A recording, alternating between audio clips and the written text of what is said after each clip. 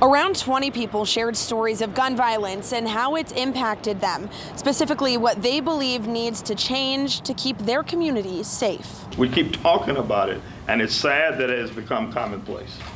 It's sad that it's everyday news now, and it's sad that it's become acceptable rhetoric, if you will. Day after day, people continue to lose loved ones to gun violence. We were just outside being kids when a man with no heart came and changed my life forever. We're here on the perspective of domestic violence, particularly gun violence, the interconnection.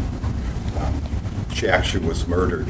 He killed himself. Story after story, a girl who lost her father and parents who lost their daughter, and several others sharing gun experiences and negative impacts they've had on communities like in schools. As the #1 killer of children, as a parent, I just find it unacceptable, and we need to do something. I would like to propose some sort of resource for students and teachers in schools, perhaps address their concerns about their fellow classmates or students, and address those problems before they grow. Students, parents of students, counselors, and hunters asking for stricter laws, things like mandatory background checks, gun education, funding for mental health services and resources, and support for red flag laws. I heard no one at this table say, let's take away guns. This is not what this is about.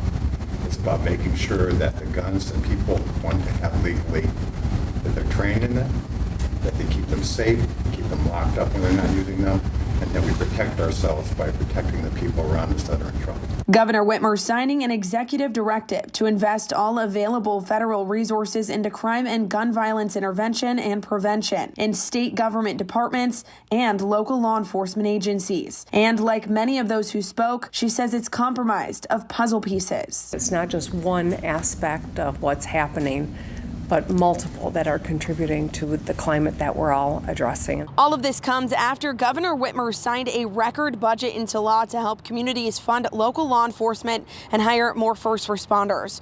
Reporting in Kalamazoo, Lauren Coomer, Fox 17 News.